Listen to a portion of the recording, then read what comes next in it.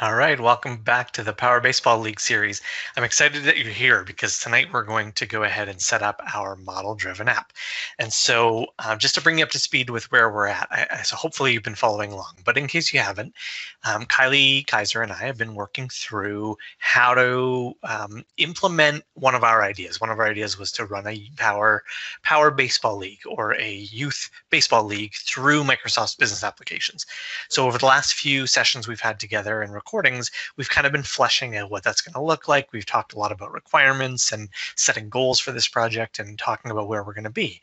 And in one of our last sessions or videos, we actually invited Nick Dolman, one of the Microsoft Business Applications MVPs, over to our home. Not over to our home. We don't have a home together. Over to our recording, and had him join us for the discussion to focus in and around what tool we should use to kind of be the backbone of this whole initiative. And so if you follow Nick, if you don't, you should, because he's got great content. His blog, we've posted it on one of our recent things. It's readyxrm.blog.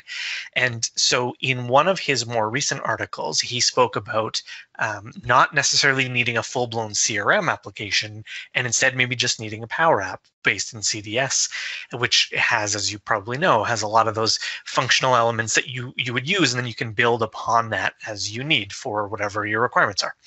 And so we invited Nick to join us to talk through that because it was an appealing aspect, because even though we had really been trying hard not to focus on being, fleshing this project through as if it's going to be a CRM system, in many ways it aligned really nicely with that. And Kylie and I both have background in the CRM application. And so we kind of naturally gravitated there. But we really wanted to make sure that we were exploring our options. So Nick joining us was really beneficial because he talked and shared amazing insights around why we probably don't need a full-blown CRM. And instead we can start with a Power App. So after that session with him, and if you haven't watched it, please go back and have a look. Some great insights from Nick, and thanks to him for joining us. But upon reflection on that conversation, Kylie and I very quickly agreed that we don't need a full-on CRM app. Let's build this basically from scratch in a Power App, and we'll build it out from there. Of course, we're going to have some custom entities, and we're going to have some aspects that we need, but that we'll need to build in and pull in from other areas, and we'll use other applications as we go. But we really quickly, as I said, agreed that we don't need that sales app or a customer service app or field service or anything like that. We really could start from scratch. So in the most recent video, Kylie went ahead and set up the environment. So we've got our Power environment all set up, maker.powerapps.com. And so we're going to go ahead today, and you and I are going to walk through the process of setting up that the model-driven app that we're going to use. And we're going to actually base the process that we follow on Nick's article. So at the tail end of his article, where he talks all about that, not needing a CRM instead of Power App, what he did is he laid out really beautifully all of the steps that you need to follow to create that app. And so we're going to follow his instructions. I'm going to share my screen with you. We're going to walk through it. I'm going to show you what we're sort of walking through here in just a second. So I'm going to go ahead and share my screen. That's going to cut off video, which is fine. You don't need to watch me. And so first of all, I want to just bring over here for you. So whoops, I scrolled down a little bit. So as you can see, there's some screenshots here. This is Build Your Own Dynamic CRM 2020 in 10 minutes. So that's just the name he's given his app. But what he's done is he laid out the instructions with really great screenshots, really simplistic instructions on how to follow this. So we're going to follow this tutorial through start to finish, and we're going to set up the same thing that he's got in preparation for what Kylie and I are going to do to build out our Power Baseball League. So I'm going to move this over here and I jump into our Power Apps. So Kylie went ahead and set up our environment. So here's the default environment that she had. She's gone ahead and created a Power Baseball League environment. So we're going to operate in there. I've already switched myself into that. And we're now on the home page of that. And we're going to go ahead and click Solutions and say New Solution. And so this is going to open up the solution wizard on the side, or widget, if you will, on the side. I'm going to go ahead and call this Power Baseball League. And we're going to go ahead and just pick the default publisher. and I'm going to go ahead and click create. So it's going to do its thing. It's going to spin for a second, literally just a second. And here we go. We've already got it set up. So that's nice and quick. So we've already got our solution created. And so now that we've got that set up, I'm just scrolling through next instructions. Go ahead and open that up. We're going to say we're going to create a new, you see you got lots of options here, but we're going to create an app, and it's going to be a model-driven app. And so model-driven app is really like that a desktop app, if you will. It's probably not the best way to explain it, but in a sense, the desktop app. Canvas app would be more so sort of mobile responsive on a form. Of course, the model-driven app is responsive as well, but that's kind of the way I've heard people describe that before. That model-driven app is kind of that desktop app. So I'm going to go ahead and create the app. So you notice it's launched us into our app designer. And so it's opened us up in a new tab. I'm going to go ahead and call this app Power Baseball League. We'll put the description as the model-driven app for Power Baseball League. Okay, I'm going to leave that as is. I'm going to go ahead and set, and I'm going to use the default image. We'll hopefully have one created for this little initiative that we have. If you had your own logo or whatever, you could implement that now. I'm going to go ahead and just leave the default for now. And go ahead and say done. That now is going to launch us into the next part of our app designer where we can actually start to build out the application. So again, we're going to keep this super high level and super simplistic first. We're really just walking through the basics of how to set up that model-driven app, just to give you some insight and share with you just how quickly and easily we can set up a real simplistic basic one.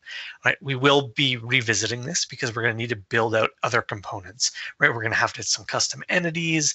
We're going to probably build out some dashboards and so on, all of which we'll come back and do that later. But for now, for the purposes of this, we're going to go ahead and pick the entities we want. So on the right-hand side, I'm going to click Entities. I'm going to go ahead and pick what we want. So we're going to say Account. We're going to say Activity. I'm going to scroll down here, and we're going to say Contact.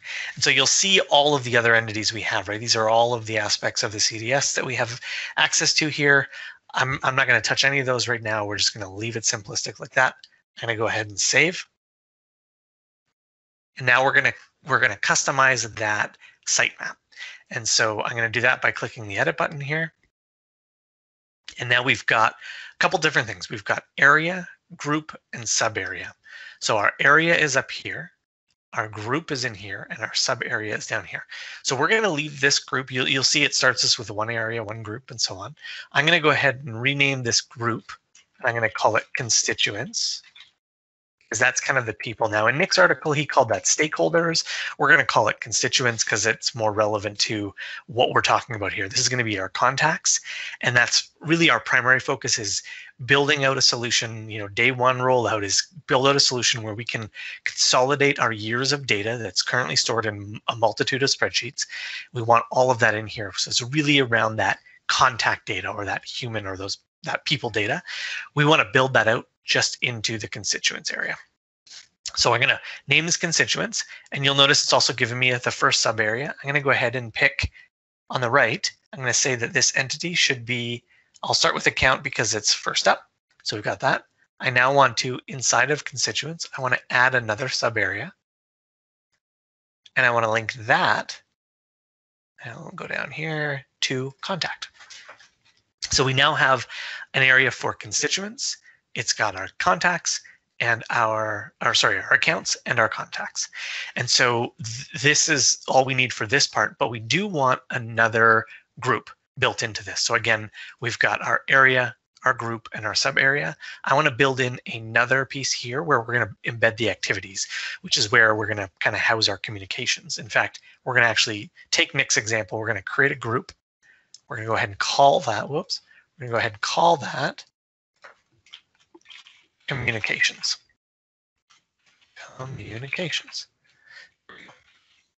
So inside of here, we're going to go ahead and we're going to create another sub area.